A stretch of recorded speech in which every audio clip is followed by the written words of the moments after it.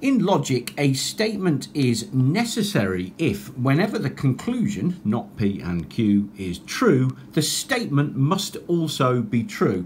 So for our conclusion to be true, P must be false and Q must be true. So let's go through each one of our statements and see if they are true in order that the conclusion is true. So if not P and Q is true, well then not P must be true because P is false, so this one is necessary. For number 2, if not P and Q is true, Q must be true, so therefore this one is necessary.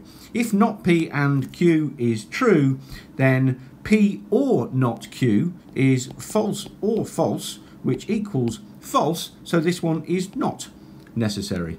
For the 4th one, if not P and Q is true, then not P and not Q is not false and false, which equals true, so this one is necessary. For the 5th one, not P and Q to be true means that this one here is true or true, which is true, so this is necessary.